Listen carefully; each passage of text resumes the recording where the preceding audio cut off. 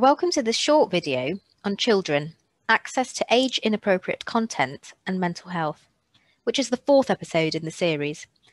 This is a resource for healthcare practitioners, and the aim of this session is to educate healthcare practitioners on how a child's digital life can affect their emotional well-being.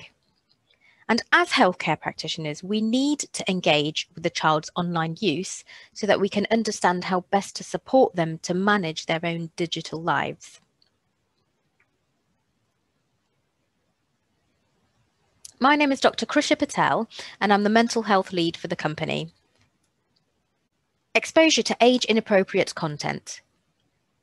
So examples of this include pornography and gambling sites, which are 18 rated, exposure to violent behaviour, exposure to drug and alcohol misuse, cruelty or abuse to animals and people, or pro-self-harm content, etc.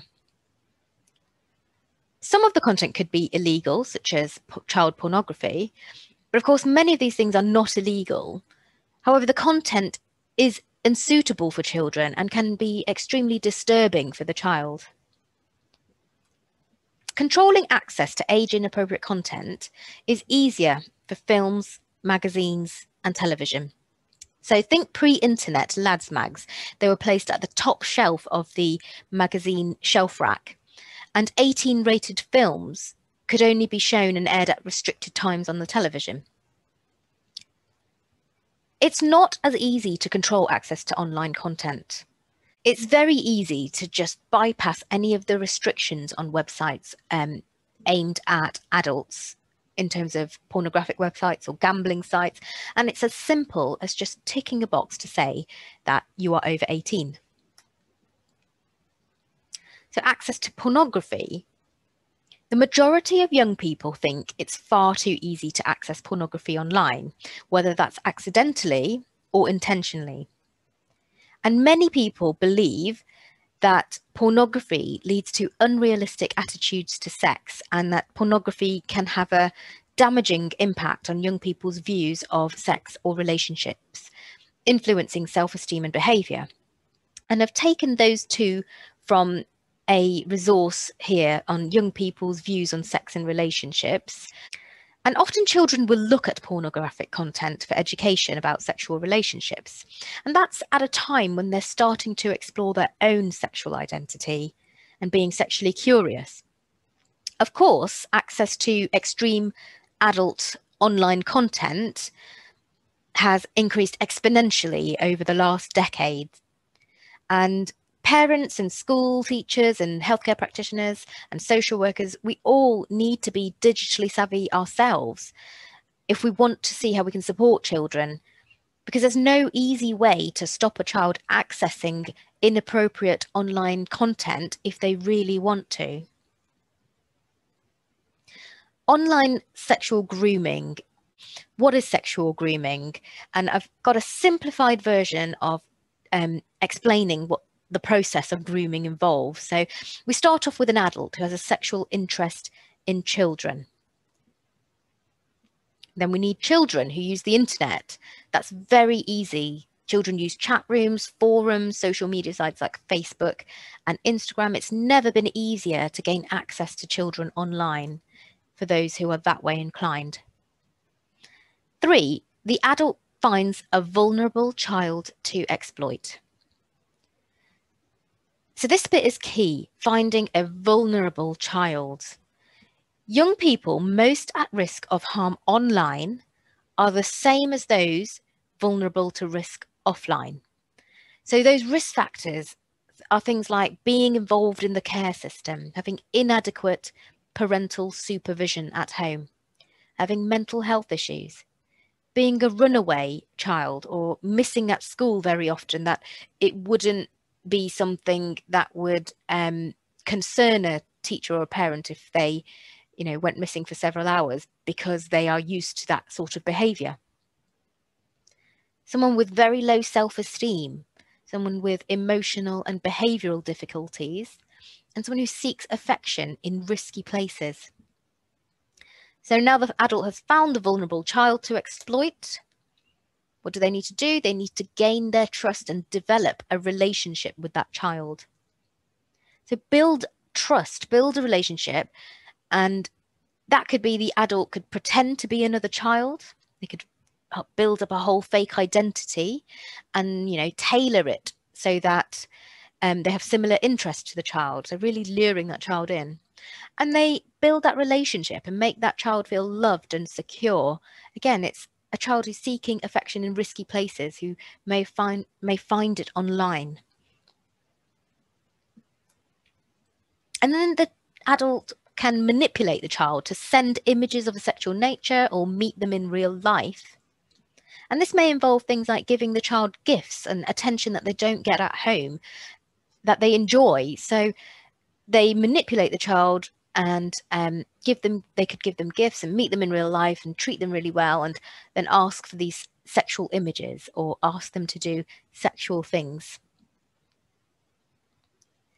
And then to keep that child stuck in that cycle of coming back to their groomer, the groomer can manipulate and use blackmail, bribery, coercion, pressure, and threaten the child to keep that person hooked in. So they can say things like, I've got images of you, and if you don't stop sending me images, I'll send them to your friends and family. And they'll be extremely manipulative by having found out the names of their friends and family and their school and things like that. So it's very easy for the child to believe that this will happen unless they carry on doing the things that the groomer wants them to do. So some issues related to ease of access to extreme pornographic content. In the last decade, things seem to be becoming more extreme online in terms of pornographic content. So this has led to certain issues for children and young people and adults as well about changing expectations or skewed views on sexual relationships. Issues about body image, about size and performance anxiety, when there's concern about genital size and sexual performance compared to the performers online. And issues about respect, consent, and pornography addiction. So online gaming, this is also a modern day technology related phenomenon, and it's usually males, predominantly males, although of course you can have female gamers. It's a predominantly a male dominated thing. And there's been concern around obsessive use and gaming addiction with online gaming, that we don't all fully understand the effects of this right now. And multiplayer gaming provides an opportunity for abusive behavior, including things like cyberbullying and trolling. And potentially there are negative effects on interpersonal communication and social isolation, underage use and excessive use affecting the child's school performance. And briefly to mention pro-self-harm or pro-ana, that means pro-anorexia content. So again, these are also really easy to access online. And there have been calls by MPs for a legal duty of care on social media companies like Instagram and Facebook and YouTube to protect children by taking down any material that would potentially be damaging to children, like pro-self-harm content. And some of these websites can legitimize the self-harm behavior, and they can lead to distorted views on self-harm behaviors and sort of making children believe that it's a positive thing and a fashionable thing. And it can even go as far as encouraging children to actually engage with self-harm and excessive or obsessive online use and addiction. So we're talking about excessive or obsessive use of things like gaming, pornography, social media, and gambling.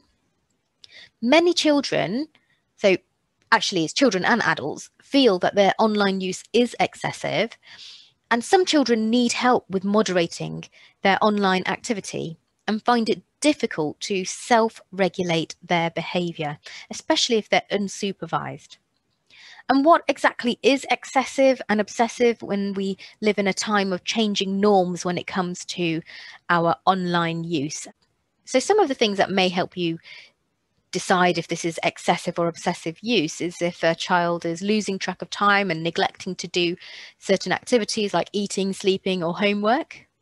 If they're becoming more withdrawn and they've developed some feelings of anger, aggression, tension, or depression, stress. if they're building up a tolerance to it, so they're wanting to access more extreme pornographic content or want to spend longer on online gaming over time. And if there are some negative repercussions as well, so negative consequences like arguments at home, lying, isolation, tiredness, particularly tiredness at school and affecting their school performance, for example. Some people are just more vulnerable than others. And as I've already mentioned, they're more vulnerable to grooming and obsessive online use or radicalization and sexting. And that's due to their underlying vulnerabilities and psychological and social risk factors. So there may be a greater negative effect on these children who are more vulnerable. And I've already mentioned this vicious cycle that can develop. Thank you for listening to this webinar, and please check out the other training resources on my channel. And just as a final comment, of course, there are many positive aspects to online access and the digital generation. However, there are also these negative aspects, and there are many concerns about people's digital lives and how it's affecting the emotional well-being of the child and the emotional development of the child. So particularly with children and young people who are more vulnerable to some of these risks that we need to be aware of.